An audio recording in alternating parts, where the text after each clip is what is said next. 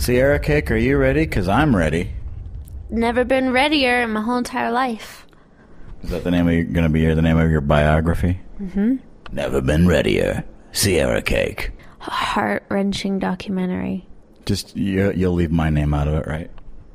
You have a whole chapter to yourself. They share their lives on YouTube, and now even more.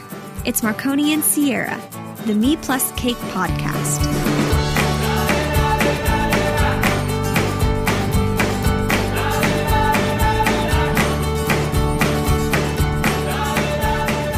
Well, here we are with another Me Plus Cake podcast. What did you think? We've forgotten about you? No.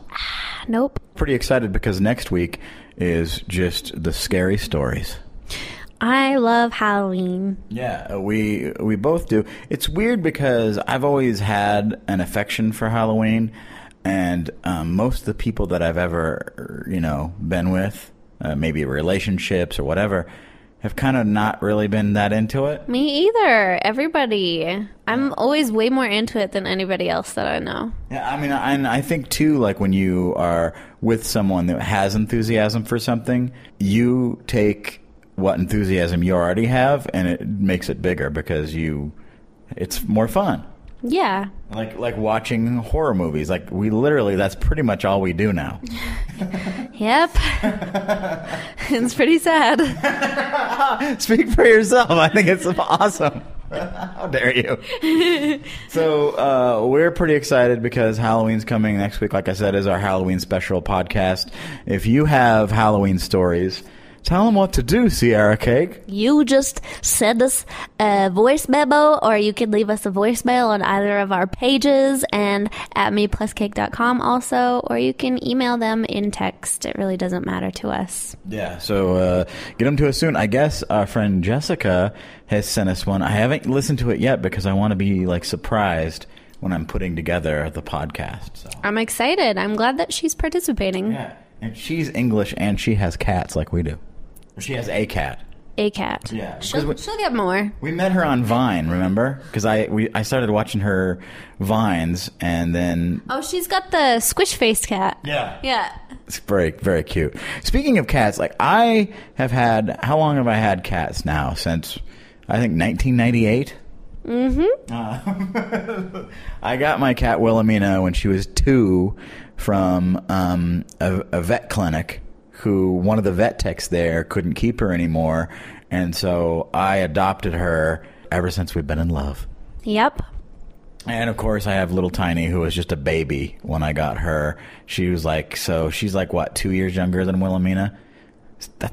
Wilhelmina's 15 or almost 16. Yeah, 13 and 15 I think. Yeah, so Wilhelmina's really old, and just in the last year, maybe 2 years, she's kind of been showing her age a lot, and it's sad because I've never, when I was a kid, I had dogs and stuff, but my dog, I don't want to embarrass my family, but I don't know why. My family would go, oh, you're not paying enough attention to this dog, you're a kid, so we're just going to give it away. Yeah. And we give it to a friend of the family, but... That's weird. Yeah, I always thought that... And this is the thing about parents. My mom is such a different person than she was. Because, my mom had me when she was 17. Yeah. So, there are bound to be places in your life where you grow up, Mm-hmm. Changes and my mom is pretty mature. She's always been pretty serious. Once again, Ciara Cake, she has a robe when we do this podcast. And I'm not trying to be adult content or anything, but you just strip down your robe in the middle of me talking. It's so hot. We're drinking coffees, and I'm just toasting up right now. But don't you know it might be a little distracting? Don't look. Oh, yeah. I'm not going to be... I'm a guy. Come on. Sorry. I'll never get naked again. How dare you? Never I'm again. just going to say, how are we going to do a video podcast? I will wear very skimpy clothing. Oh, all right. Oh. I was going to say a coat and 7 layers or something. No, I'll melt. We'll do it outside in 0-degree weather. God, no. Yeah. Anyway, what was I saying again? Talking about family pets, and I was just going to throw this in there. I have had my mom got me a cat many, many, many years ago, and she's actually 19. She turned 19 in September. Wow.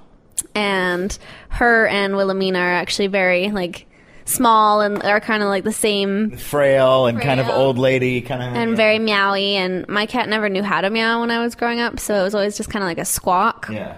But I remember asking my dad for many years if I could get a dog, and it was no. Like, he didn't like animals, especially cats, because of all the hair. He hates all the pet hair everywhere. Yeah. And then one day when I was 17, I just came home with Bijou, and he fell in love with her. Like, he adores that dog. Like, I swear that he loves her more than he loves his own children. But, so, like, I waited for a long time in order to get a pet, but by that age, I was, like, responsible enough to take care of her on my own. But, I mean, my family helped out a lot because they loved her, so. I remember my grandmother having a dog, and she got a tumor and passed away, and it was, like, a whole sad thing. And so I've had, like, a few experiences, you know, and I've known people and I've known animals that passed away, but I've never, like, gone through the whole thing, like, with my own pets as an adult. So, you know, as my cat, you know, she could go for 5 to 10 more years. Who knows? Like, I don't know. You know, the average expectancy is what, 20 years? Yeah, roughly. Between 15 and 20, usually. And so, I don't know. Like, you know, I feel pretty lucky to have had her for a long time. It's really hard because I was taking a shower and I had Wilhelmina in the bathroom tonight, just kind of like so she could be in the room with me and stuff. And I'm like, oh my God, this cat has been with me through so much. We lived in Portland, Seattle, Oklahoma. We moved back to Portland, Denver. You know, like, we've been everywhere together. So it's, like, really crazy to think, like, wow, I was, like, 25 when I got this cat. Yeah. She's a well-journeyed little girl. Yeah. So, I don't know, you travel with an animal and they are in your life for so long, you just never think of life without them. Yeah. And so many people have to go through this. It's not like it's a new thing in the world or anything like that. But for me, it is. I've never had this happen before, so it's really sad. And, you know, who knows? I mean, she could just not be feeling well the last couple of days or something, and maybe she'll get better. Yeah. She could have her 9th wind, as they say. Yeah, they do have 9 lives, right? They do. Oh, well, so who knows? But that's what's going on with the pet situation. But Bijou, Nala, and Little Tiny are just fine. They are. They're bitchy and rambunctious and fun and silly as usual. Yeah, and we've been having like a weird thing with Ciara's cat, Nala, who I love. I think she's adorable. She's like, what, 1.5? Yep. And she moved here from Canada with Ciara. Then she moved 3 months later into this apartment with 2 cats, and she's never been around other cats except for when she was a little baby. Yeah. So she's kind of freaking out still. Like, she is. I feel like she's still adjusting, but the thing is she keeps hissing at you, and there seems to be no, like, prediction of why she does it, and I feel real bad because I know that she doesn't mean it, and I mean, there's not much we can do to make her stop because we can't get mad at her for. Right. It's weird because your human reaction is you don't want to take it personally, but when, like, I literally get up every morning, I get up pretty early. And I pick up Nala and I talk to her and I say good morning and I give her, you know, like a little squeeze, and then I go feed her because she's the cat. She really is on like a feeding schedule. Like she loves her food. She wants to be fed like immediately as soon as I get up. And so when she hisses at me, I kind of go, what's the deal? Yeah. Like, there's no reason. And she still hisses at your cats here and there every once in a while. Weird. But I mean, I think it's hard on her, too, because she's been thrown into all these different houses recently, and then the cats and stuff. And, I mean, I don't like it either, and I don't want her to be mean to you because that's not okay. But I guess we just got to wait it out a couple more months and see. Yeah, what are we going to do? I mean, I kind of look at it like, I know this happens to a lot of people, too. Yeah. Like when they combine houses or when a new person is introduced into a cat's life at a certain age, cats hate change. So. And cats, and it's weird because a couple of my friends, my like male friends, have friends who have cats, and they don't like the guys when they come over to the girls' houses, I guess. So, and my mom was telling me that when her and my stepdad moved in together, my cat that I was just talking about hissed at him for like 6 months, and now they're best friends. Like, they love each other. But so I think it's just some adjusting, but it's really frustrating because it's just so unpredictable. But well, and I think too is like, you got to think of it like she's a year and a half old. She doesn't know herself. She doesn't know this stuff, and it's all these things are changing, and it's so. And she's being like disciplined more by you because she listens to you more than me because I don't have a very scary voice. Yeah, but so I think that it's just like a teenage attitude kind of thing, I feel like. And like, when there's like a step parent that's come in. So that's what I think. You're not my real dad. Yeah, you can't tell me what to do. This has been Cat Talk on the Me Plus Cake podcast.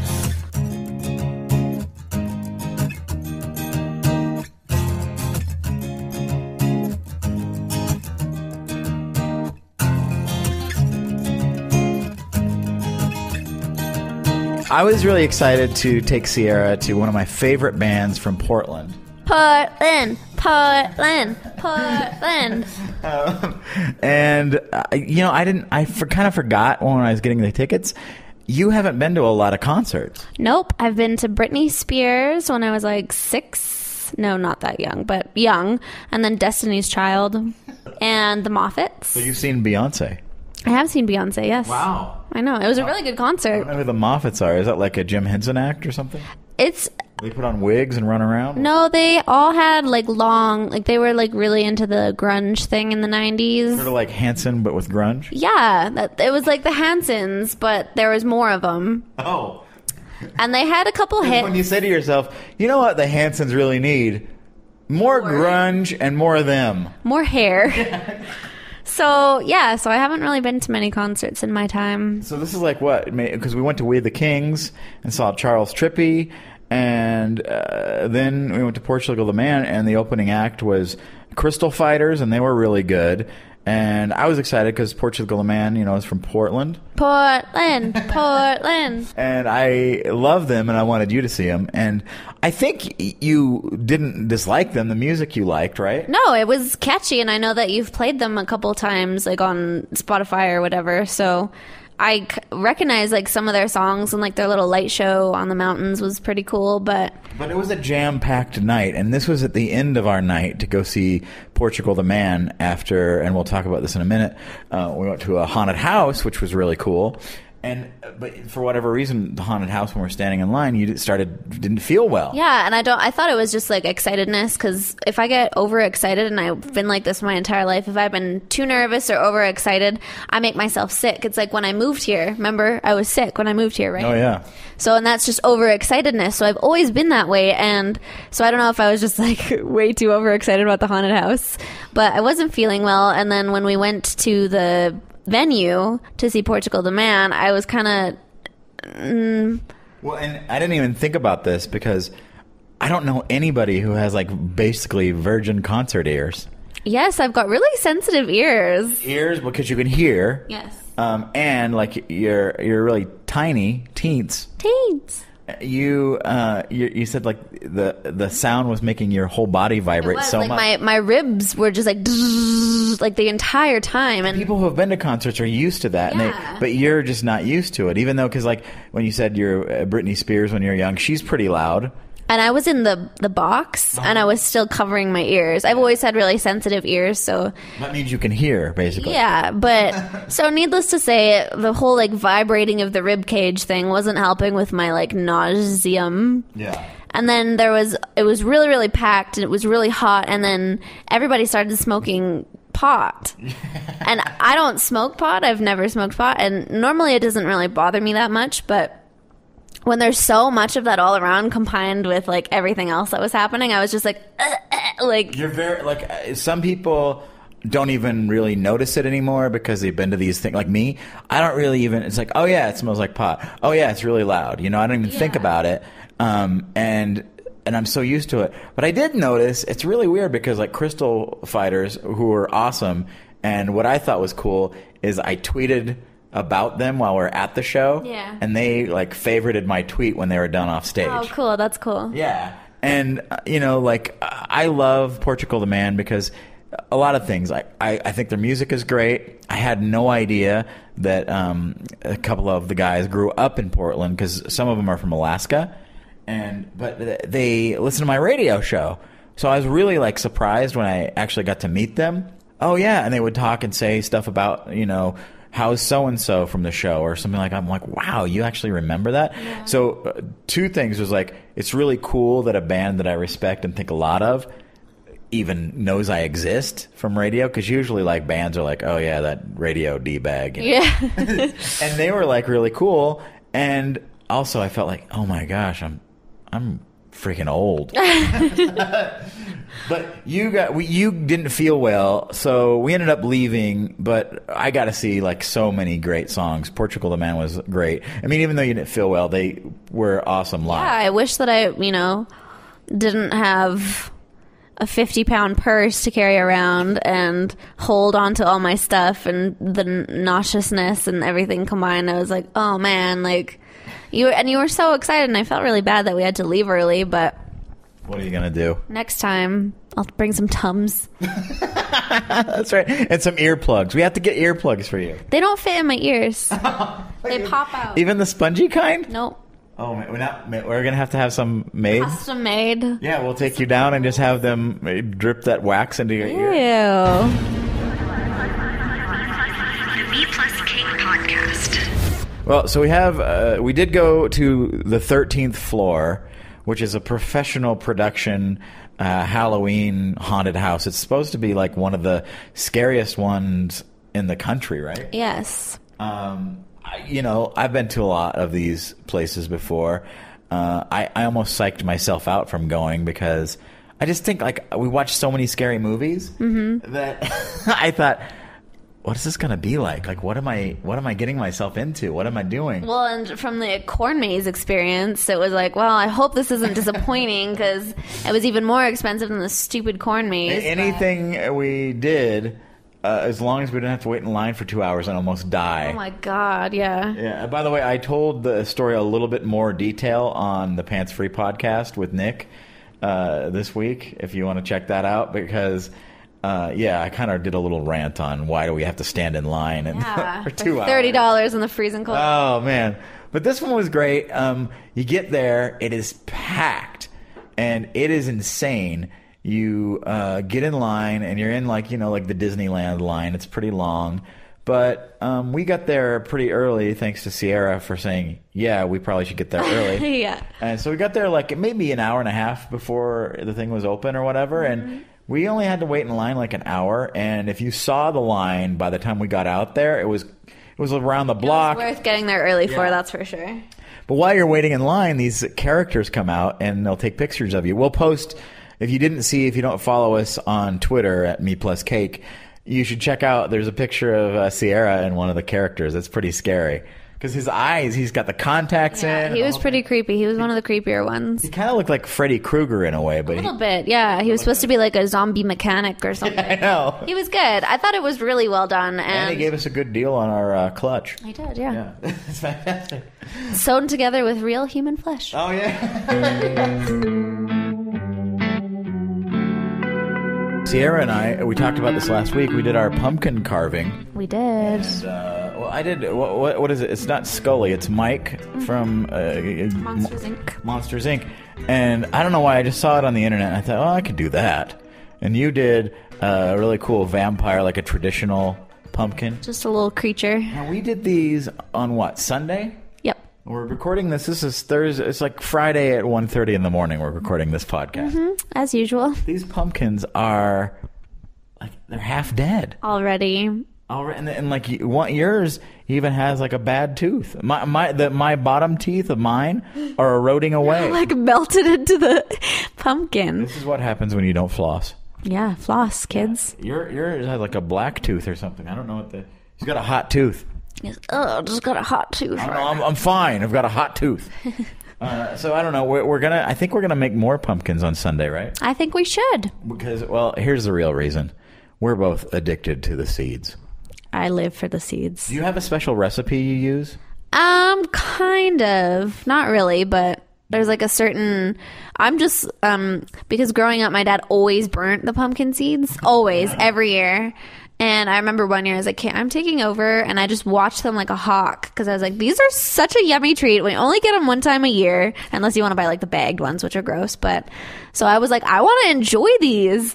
So I just perfected the art of the pumpkin seed cooking and my seasoning specialties. Yeah, so you did. They're delicious. I couldn't stop eating them. I think I ate 1,000 calories worth of pumpkin seeds. Well, my entire 3 meals for the past 4 days were pumpkin seeds. So the only thing that I wish, and I think that there was a method on Pinterest or something that I saw, you boil the seeds before you bake them, and that makes the hulls not quite as hully. Yeah.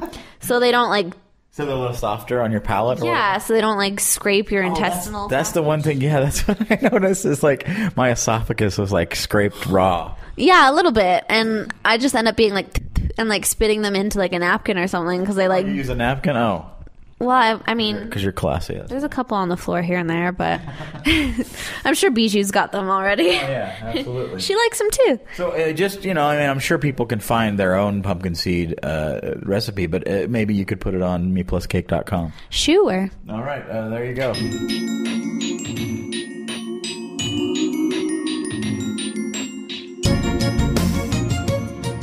We did see Carrie, the movie, the remake of Stephen King's movie Carrie, and what? Sorry, that just sounded funny to me. Well, he wrote it. Stephen King. You said it was. We saw the movie Carrie, the remake of the movie Carrie. Yes. So it was just a remake. I'm confusing myself. Sorry. It just sounded funny to me. I'm not trying to be mean. All right, well, thanks for joining us for another fine podcast here on Me Plus Cake. We always try to confuse you and pull the train over anytime we can.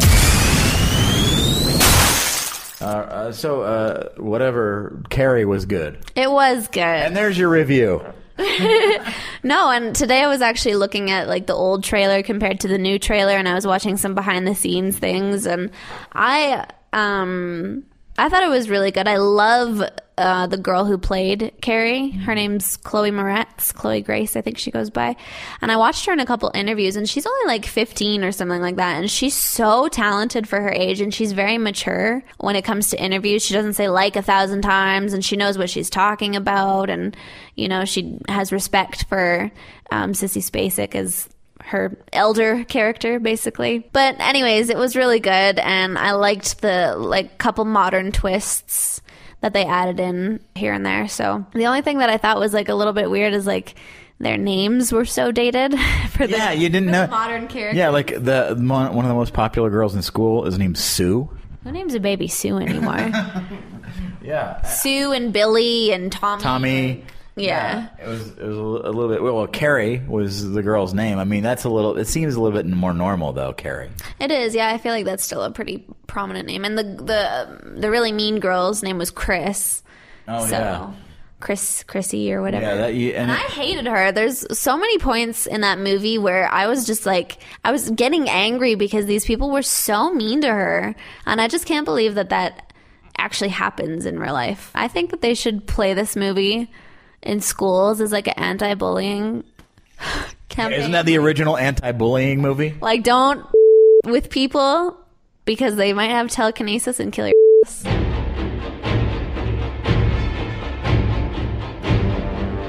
Another show we're watching that is fantastic.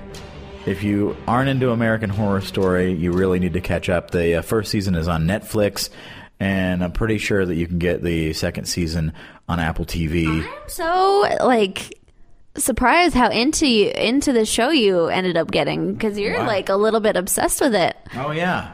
And I just kind of was we should watch the show because the new season's coming out and I think you might like it, and you really like it. Oh my God, it's amazing. First of all, the writing is brilliant. I like the musical aspect of it. Every part of it is a classic horror movie, but not in a bad way. They do it so well that you actually kind of get creeped out during the show. It's just the right amount of messed up, I feel because... Well, this last episode, because the new season is The Coven, we're on the third episode. Yeah.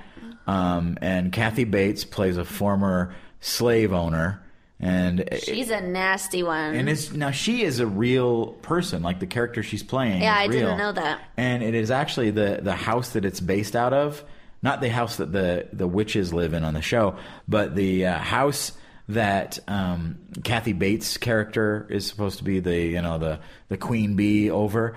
It was actually a house that that lady lived in. It's supposedly one of the top 10 most haunted places in the United States. Ugh. Yeah, because she did some terrible things to these people. Yeah. And if you watch this season, Kathy Bates is such a good actress. Like you hate her in this because she's so nasty. There was some weird scenes, and I don't get what was going on. There was, and it's particularly different because there is some sexual stuff that goes on American Horror Story, but this was weird. 2 different times too, creeped weird me out stuff. Yeah. And with American Horror Story, they do the right amount of messed up to get in your head, but this was probably one of the most messed up episodes of all the 3 seasons. For sure. If you just go on Twitter and do hashtag AAH or AHS. Yeah, thank you. AHS Coven. Yeah, well, the ones that I saw were just AHS, and so they use both. If you look at those hashtags on Twitter, people are like, "What was that? What just happened?" Because it was freaky. So yeah, if you haven't watched it yet, you definitely should check out American Horror Story. Watch it from the beginning. Both the first 2 seasons are amazing. I love them both, and the third one is just as great. So I can't say enough things about it. You'd think I was getting paid to promote this show. Seriously.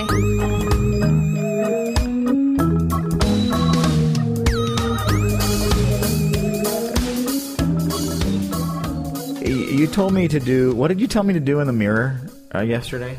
Play Bloody Mary. Yeah, what? Okay, so that's a thing. I know I've heard of it, but I've never done it before, and I don't really know what you're supposed to do. You're supposed to go in the bathroom and say, Bloody Mary, Bloody Mary, Bloody Mary. Yep. With the lights off. Yes. And then what happens? Well, it's just a game. It's urban legend, but you're supposed to see her in the mirror. Should we try it right now? No. Why? Because it freaks me out. I don't like it. Well, you stand on the other side of the door with the microphone, and I'll just go into the bathroom. Okay. Right? All right. So I just say it 3 times? Yes, and you just stare into the mirror and she's supposed to appear. So, or what bad happens? She could come out and eat your soul. Oh. Yeah. Well, I don't have one of those. So well then you're good. Fine. You're fine. So I turn off the light. Yep. And then I look in the mirror. Yes. Do I get really close to the mirror? No, we just stand normal space away. Should Nala be in here with me? Yes, she'll protect you. Will she? Yes. Okay, so I stand like I am right now, this. Just stand right there, yep. And then just say it. Bloody Mary, Bloody Mary, Bloody Mary. Okay. So don't say it really fast, though. You gotta make it spooky. Well, you want to be in here with me? No, I don't. Come on. No, I don't. Just do it in here with me. Come on. Okay. All right. You gotta stand there next to me. Okay. So can we say it back and forth? No, you're saying it because I don't want to... Okay, so we have to look in the mirror? If she comes out and kills your ass, it's your fault. Okay, wait, the shower curtains go. All right, so... All right, I'm shutting off the light. Oh, God. Ooh. See what you made me do. Oh, God. Ready? Yep. So I look in the mirror and just say it, right? Yep, 3 times. Bloody Mary, Bloody Mary, Bloody Mary.